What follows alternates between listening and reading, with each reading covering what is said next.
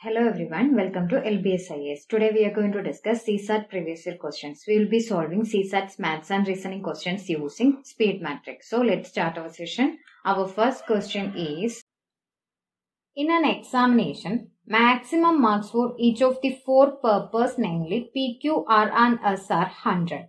Marks scored by the students are in integers. A student can score 99% in n different ways. What is the value of n?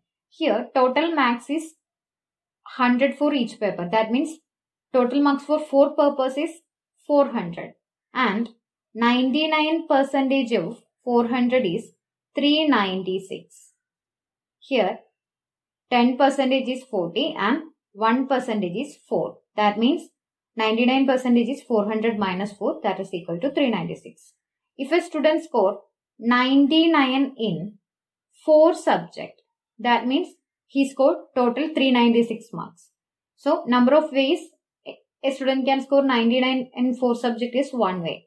That is, here there are 4 elements. So, 4 factorial divided by 99 is repeated 4 times. So, repeated element is 4. So, 4 factorial by 4 factorial is equal to 1. So, this is one way. Again, if a student score 99 in 2 subjects and 98 in another subject and 100 in another subject. That means total element is 4. So 4 factorial divided by, here 99 repeated 2 times. So repeated elements is 2. So divide by 2 factorial. That is equal to 2 factorial into 3 into 4 divided by 2 factorial. So that is equal to 3 into 4 is equal to 12 ways.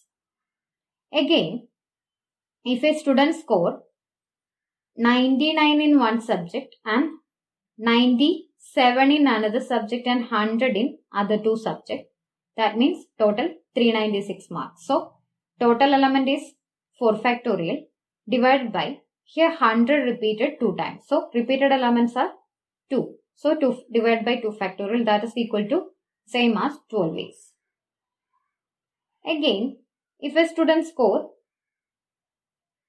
98 in 2 subjects and 100 in another 2 subjects. That means total 396 marks. So, total elements is 4. So, 4 factorial divided by, here 100 repeated 2 times and 98 repeated 2 times. So, 2 elements repeated 2 times. So, 2 factorial into 2 factorial. So, that is equal to 2 factorial into 3 into 4 divided by 2 factorial into 1 into 2. So, that is equal to 6 ways.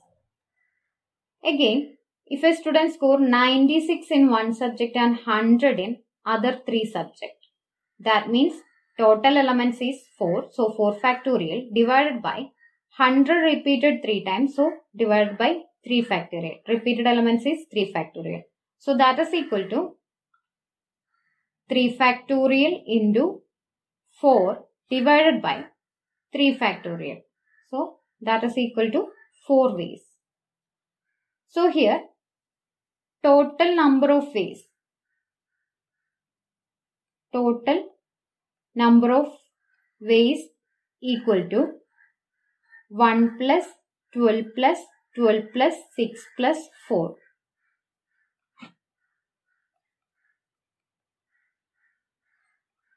So, that is equal to 35 ways.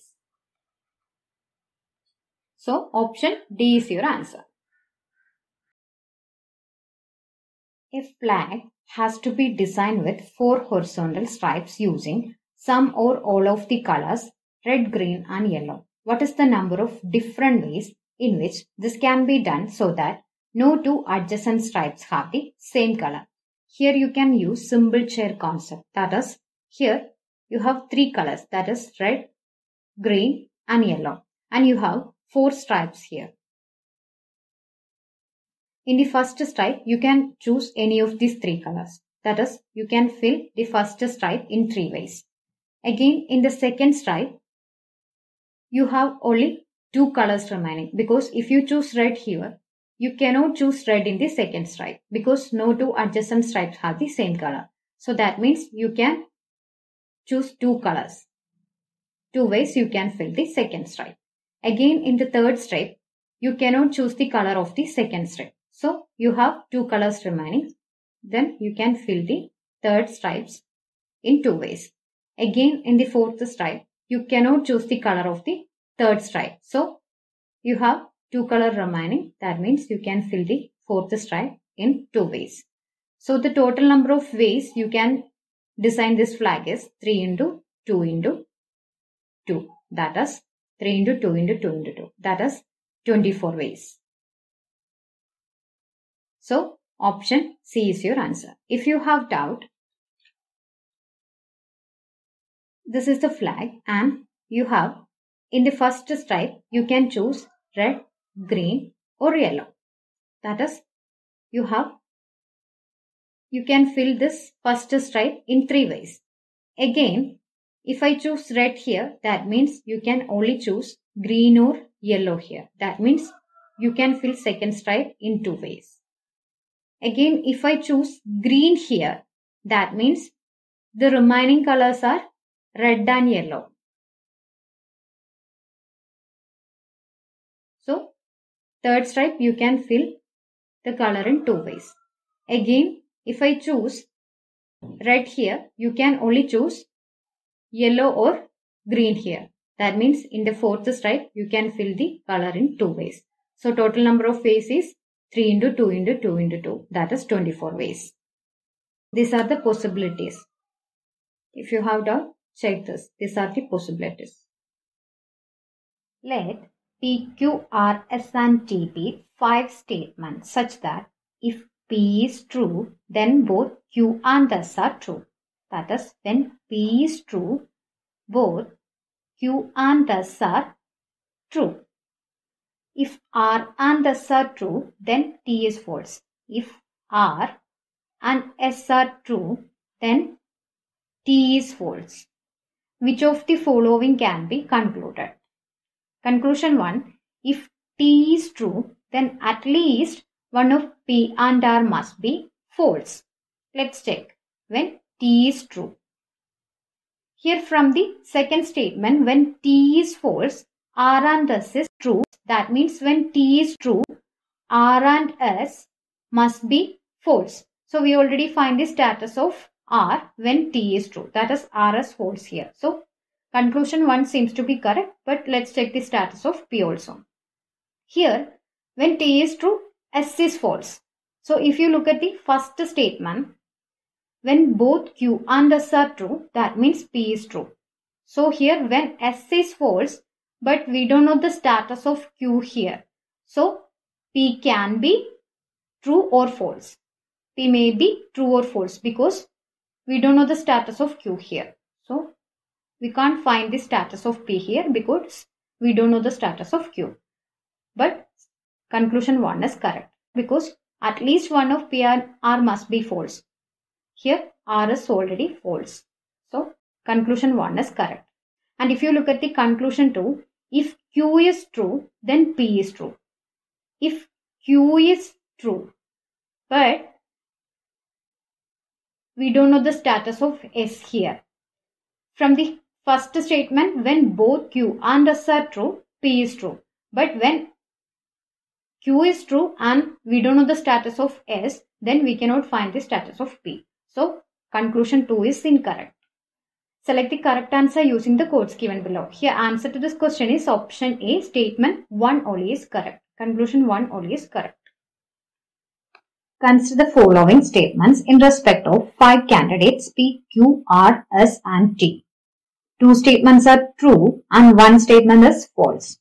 First statement is, one of P and Q was selected for the job. This is a true statement. That means either P or Q is selected and one is definitely selected from P and Q. Second statement is, at least one of R and S was selected for the job. This is a false statement. That means none of R and S is selected. That means 0 candidates selected from R and S. Here at least one means either R or S or both R and S can be selected. But this is a false statement. That means none of R and S is selected. Third statement is at most 2 of R, S and T were selected for the job. This is a true statement. Here we already know R and S is not selected.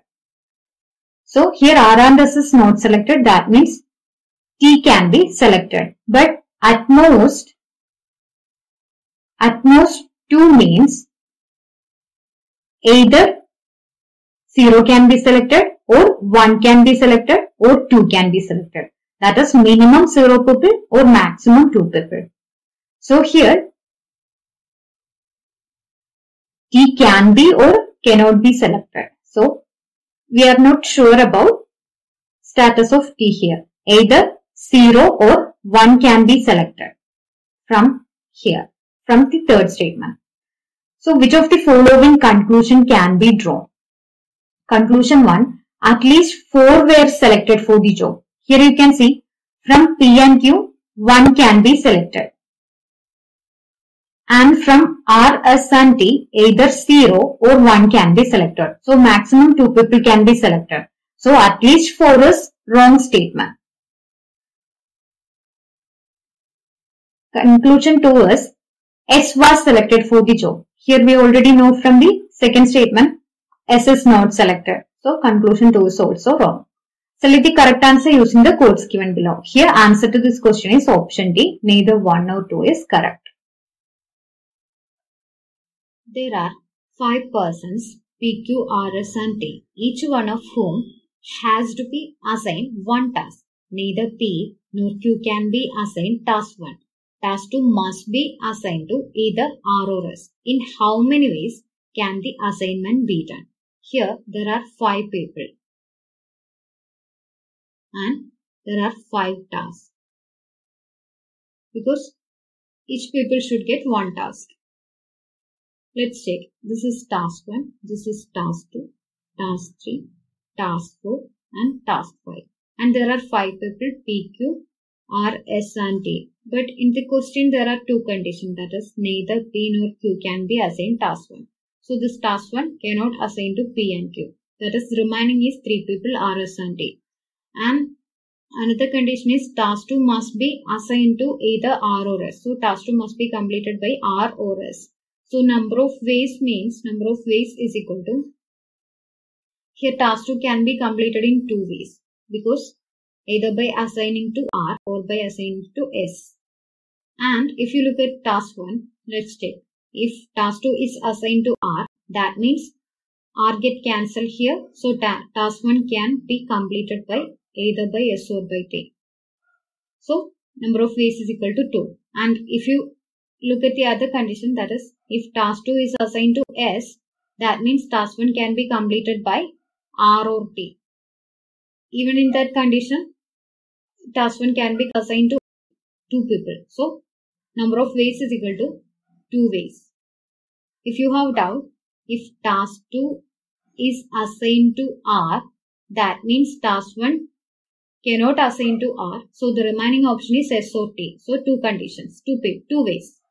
Again, if task 2 is assigned to S, that means task 1 cannot assign to S. So remaining options are R or T.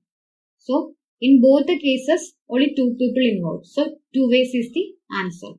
Again, if you look at task 3, already task 1 and task 2 assigned to 2 people. The remaining is 5 minus 2, 3 people. So can be completed in 3 ways.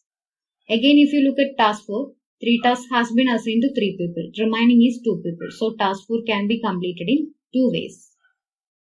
Again, if you look at task 5, 4 tasks has been assigned to 4 people. The remaining is 1 people. So task 1 can be completed in 1 way. So the total number of ways 2 into 2 4, 4 into 3 12, 12 into 2 24 ways.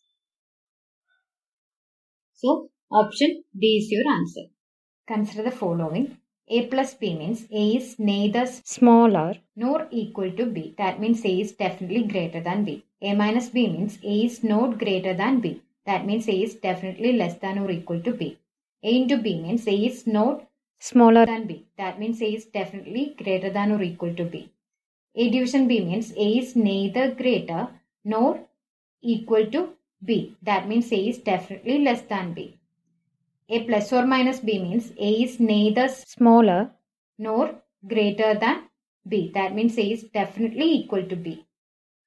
Here you have one statement and two conclusions. Which one of the following is correct in respect of the above statement and conclusions?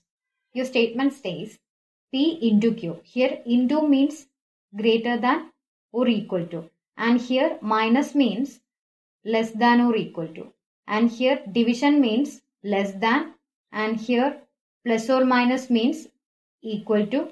And in conclusion plus or minus is equal to, and plus is equal to greater than.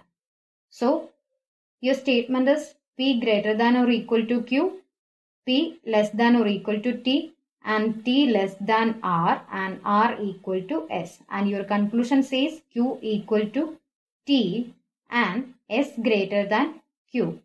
Now you can see conclusion start with S. So I will write the statement in a meaningful form and start with S.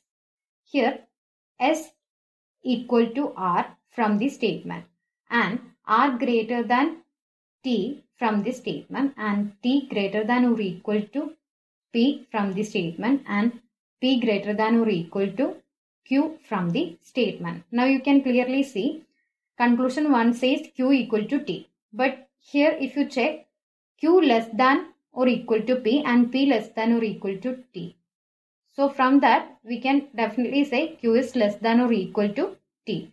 So Q equal to T is a wrong statement. So conclusion 1 is wrong.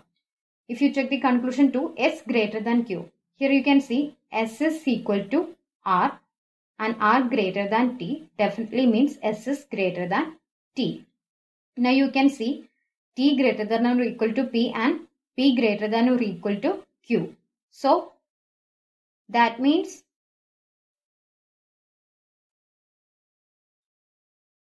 S is definitely greater than Q. S is definitely greater than Q. So conclusion 2 is a correct statement.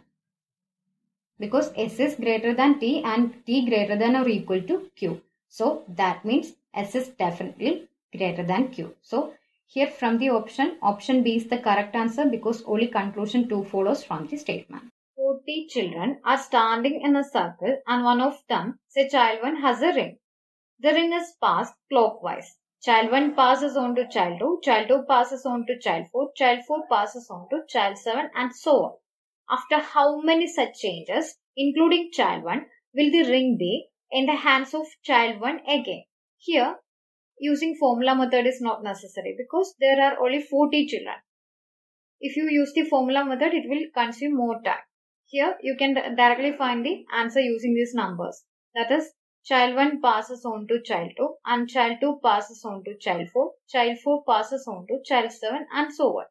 That means here you can see 1 plus 1 is 2, 2 plus 2 is 4 and 4 plus 3 is 7. Again 7 plus 4 will be 11 because this difference is in 1, 2, 3 order. So running numbers 1, 2, 3, 4, 5, 6 etc. So 7 plus 4 is 11. 11 plus 5 is 16. 16 plus 6 is 22. 22 plus 7 is 29. 29 plus 8 is 37. Again 37 plus 9. You can see 37 plus 3 is 40. There are only 40 children. Again 40 plus 6 will be 6. Because the children are standing in a clockwise direction. So after 40, again this will be in hands of 6th child. The ring will be in hands of 6th child according to the pattern. So after 6th child, it will be in 6 plus 10, 16th child. Again 16 plus 11 is 27 and 27 plus 12 is 39. Again 39 plus 13. 39 plus 1 is 40. 40 plus 12 is 12. Again 12 plus 14 is 26. Now you can see 26 plus 15 is 1 again. That is, after 15 such changes, the ring will be in the hands of child 1 again. So your answer is option B. A box contains 14 black balls, 20 blue balls, 26 green balls, 28 yellow balls, 38 red balls, and 54 white balls. Consider the following statements. Statement number 1. The smallest number n such that any n balls drawn from the box randomly must contain one full group of at least one color is 175. This means that minimum number of balls is 175, which contain one full group of at least one color. Second statement is, the smallest number m such that any m balls drawn from the box randomly must contain at least one ball of each color is 167. This means that minimum number of balls is 167, which contain at least one ball from each color. Which of the above statement is or are correct? Here, at least one means it can be one color, two colors, three colors, four colors, five colors, or maximum up to 6 colors, because there are total 6 colors here. That is, we have 14 black here, 20 blue here, 26 green here, 28 yellow here, 38 red here. Finally, we have 54 white here. That means total we have 180 balls here. So, in the first statement, it says that minimum number of balls is 175, which will contain one full group of at least one color. One full group means here black are 14. So, one full group means you must have either 14 black or 20 blue or 26 green or 28 yellow or 38 red or 54 white. So if I am drawing, let's check, if I am drawing 14 balls. If I am drawing 14 balls from this box, this is mixed colors. I am randomly drawing. So if I am drawing 14 balls, I am not sure whether it all black or not. It can be black, blue, green, yellow, red or white. I'm not sure whether it will be all black. So, we have to create worst case scenario here. Worst case. That is, we have to draw maximum number of balls. Here, if I'm drawing one less from each of these colors, that if I'm drawing 13 black, 19 blue, 25 green, 27 yellow, 37 red, 53 white. That means total 180 minus 6, that is 174 balls. If I am drawing 174 randomly, it can be like this. That is without one full group of at least one color. There is no full group of colors here. Full group means if I have 14 black, that is full group. But here I have only 13. So if I am drawing one more ball from any of these colors, if I am drawing one from here, now I have 14 black here. Now the condition is satisfied. That is 174 plus 1. 175 is the minimum number of balls that will contain one full group of at least one color. So statement 1 is correct.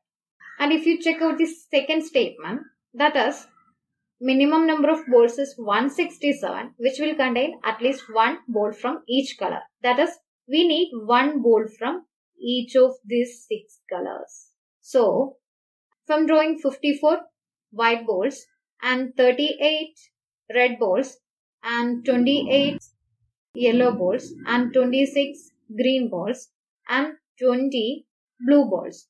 That means I am having 180 minus 14, that is 166 balls. I am having 166 balls from blue, green, yellow, red and white. But I am left with one black ball. I don't have black ball. So if I am adding one more ball, that means I am having all the colors here. So if I'm adding one more bolt, that means I'm having at least one bolt from all colors. So now the condition is satisfied. That is 167 is the minimum number of bolts that will contain at least one bolt from each color. So your answer is option C because both the statements are correct. A question is P greater than Q? Statement 1, PQ is greater than 0. Statement 2, P square is greater than Q square. Which one of the following is correct in respect of the above question and statements? Here our question is P greater than Q? So we have to check the statements. Statement 1 is PQ is greater than 0. Here you can see PQ is greater than 0 means PQ can be positive numbers as well as negative numbers. So let's check the answers using numbers here. So here I will take positive as well as negative numbers for P and Q value. Here if I take P and Q values as 2 and 1 and negative numbers as minus 2 and minus 1. Here you can also use P and Q values as 3 and 2 and negative number as minus 3 and minus 2. Also here you can use 4 and 3 or minus 4 and minus 3 and so on. So I will take for the first numbers. That is if P is 2 and Q is 1, you can see PQ is equal to 2 into 1 which is greater than 0. Here P is equal to 2, Q is equal to 1. That means P is greater than Q because 2 is greater than 1. Same way if I take P as minus 2 and Q as minus 1, that means PQ is equal to minus 2 into minus 1 which is already greater than 0. Here you can see P is minus 2 and Q is minus 1. So P is less than Q because minus 2 is less than minus 1. So in the first case P is greater than Q and in the second case P is less than Q. So we cannot determine with the statement 1 alone, that is P is greater than Q. So we cannot determine this one using first statement alone. So let's take the second statement. That is P square greater than Q square. Here you can see if I put the value of P as 2 and Q as 1, you can see P square, that is 2 square, is greater than Q square, that is 1 square. Here you can see P is 2, Q is 1, that is P is greater than Q. And if I put the value of P as minus 2 and Q as minus 1, you can see minus 2 square is greater than minus 1 square. But you can see P is less than Q because P is minus 2 and Q is minus 1. Minus 2 less than minus 1. So in the first case P is greater than Q and in the second case P is less than Q. So we cannot determine P is greater than Q using the second statement alone. So if you use both the statement together, that is PQ is greater than 0 and P square greater than Q square. If you use both the statement together, P can be greater than Q as well. P can be less than Q. So we cannot determine P is greater than Q using both these statements together. So the question cannot be answered even using both the statement together. So option D is your answer. A cuboid of dimension 7 by 5 by 3 is painted red, green and blue color on each pair of opposite faces of dimension 7 by 5, 5 by 3, 7 by 3 respectively. Then the cuboid is cut and separated into various cubes, each of side length 1 centimeter. Which of the following statement is or are correct? Statement number 1, there are exactly 15 small cubes with no paint on any face. Statement number 2, there are exactly 6 small cubes with exactly 2 faces, one painted with blue and the other with green. Select the correct answer using the codes given below. Here you can see this cuboid is not equally distributed. That is, X, Y and Z axis have different dimensions. In that case, cubes with no paint on any face or inner cubes is equal to X minus 2, that is 7 minus 2, into y minus 2, that is 5 minus 2, into z minus 2, that is 3 minus 2. That is equal to 5 into 3 into 1 equal to 15. So statement 1 is correct. If you have doubt, let's take. Here, this is x, this is y, and this is z axis. Now, the cuboid is cut into small pieces with each of side length 1 centimeter. That means 7 centimeter x-axis cut into 7 sections and 5 centimeter y-axis cut into 5 sections and 3 centimeter z-axis cut into 3 sections. Now, if you want to find out the inner cubes or cubes with no paint on any face, that means take the x-axis and cut the lower and upper portions. Now take the y-axis, cut the right and left portions. That is, cut the edges. Now the middle portion 1, 2, 3, 4, 5, 6, 7, 8, 9, 10, 11, 12, 13, 14, 15 is your answer. That is, if you have doubt, take the upper portion.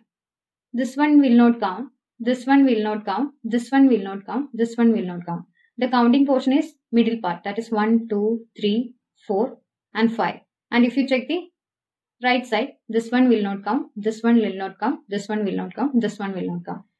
Middle part is 1, 2 and 3. Now 5 into 3. 15 is your answer. So you can find this way or this way. Now if you look at the second statement, there are exactly 6 small cubes with exactly 2 faces. One with blue, one is green. So we have to find cubes with exactly 2 faces. One is blue and one is green. Here you can see this is blue, this is green. Right and left side have green color. Top and bottom side have blue color. Front and back side have red color. Now you want blue and green color with exactly 2 faces. Here, this one can count. This is blue and this is green. Same way, this one can count. This is green, this will be blue. Here, this is blue and this will be green. Here, in the exact opposite, you have blue and green side. So, that is 1, 2, 3, 4. So, there are 4 small cubes with exactly 2 faces painted with blue and green colors. So, you have 4 cubes with exactly 2 faces painted with blue and green color. So, statement 2 is incorrect and your answer is option A. Statement 1 only is correct.